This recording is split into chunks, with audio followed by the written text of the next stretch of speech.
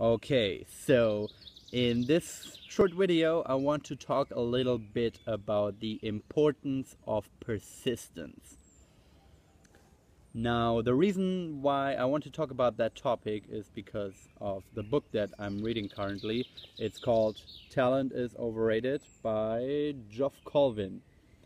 It's a very interesting book, mostly because Geoff Colvin talks about how skills and the skill set that we acquire over time is so much more important than the initial talent that we are born with when it comes to becoming truly great in anything that we want to do. And it's fascinating for a lot of different reasons.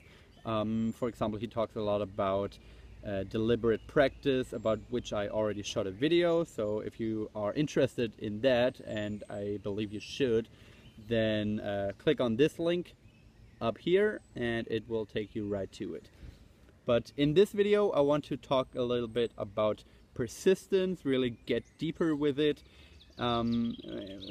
get deeper into that topic and really point out why persistence is so crucial if you want to amount to anything in your life.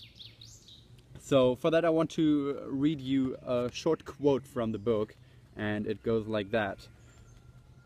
Okay, so in this segment he's talking about how world-class performers take a lot of time until they actually accomplish something that is noticed by the world. Okay, so what he says is, during those first 10 or so years, these creators weren't creating much of anything that the outside world noticed. And then he goes on and actually calls this the 10 years of silence. So what does that mean? It means that for 10 or so years, almost anyone who later made remarkable stuff, who really was innovative, creative, really changed the world around us and really came up with completely new ideas or products. All these people took about 10 years until they made it to that point, until the world around them even realized what these people were capable of. So for 10 years straight, these people were struggling. They were trying their best, they were working hard on their skills, but at the same time, nobody was really giving them credit for what they were trying to do. So they needed insane amounts of persistence to really get to that point where the world around them finally appreciated what they were able to do, where the people around them finally appreciated the skills that these people had acquired. So it is not at all like this fairy tale story, you know, where you just have this innate talent that you're born with, and from the start people are just supporting you on your path, and people around you are like, oh, this guy, he's gonna become a big star at some point and he's gonna go for it, you know. No, it's not like that at all. For 10 years you have to be hustling, you have to be struggling, you have to be paying your dues, you have to be kicked to the ground over and over again and told by everyone around you that you will not succeed, that you will not make it. And you have to get through that for 10 years until you finally get to that point where people are like, okay, actually he does have some skills and maybe he's gonna do a good job after all.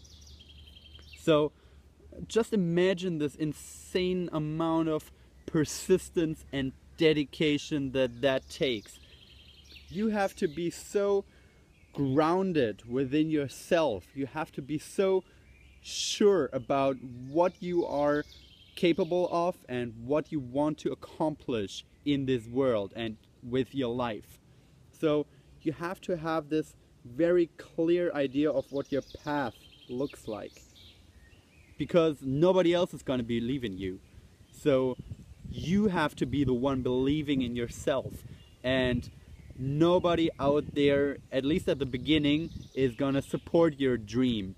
Nobody's gonna go like yeah, you're gonna succeed, you're gonna make it. No, it will take many years until you can finally convince the people around you that you are the one.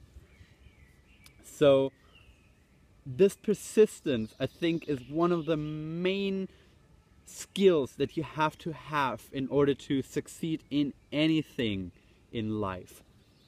Because of course you can acquire different kinds of skill sets, but you won't even be able to get through that acquisition phase of skills, so to say, if you don't have persistence first. Nobody's going to do it for you. Nobody's going to be out there telling you what the next step is. Nobody's going to be even supporting you to go the next step, to take the next step. No. You have to have that persistence, and you have to have that belief in yourself. And the interesting thing is that in all these success stories, you know, with hindsight, people always say that, of course, he would make it because he is that guy, you know, he's just famous for what he does, and everybody knows that he's great at what he or she does. So everybody with hindsight says, of course it had to work out that way. But they don't see that these people weren't born that person. They had to become that successful person. They had to become that person that is immediately associated with that kind of skill or that kind of area that they succeeded in. So in this book, for example, Geoff Colvin, and in the segment that I just read to you, he mentions Pablo Picasso, and he says that, you know, of course, everybody is saying, well, it's Pablo Picasso, of course he's gonna eventually succeed in becoming one of the greatest artists of all time. But people fail to understand that for these 10 years of initial skill set building and struggling, he was not yet Picasso. Of course, that was still his name, but he was not yet that famous artist and painter that Picasso is. He was yet to become Picasso. He was on his path of becoming that person. He was not yet it.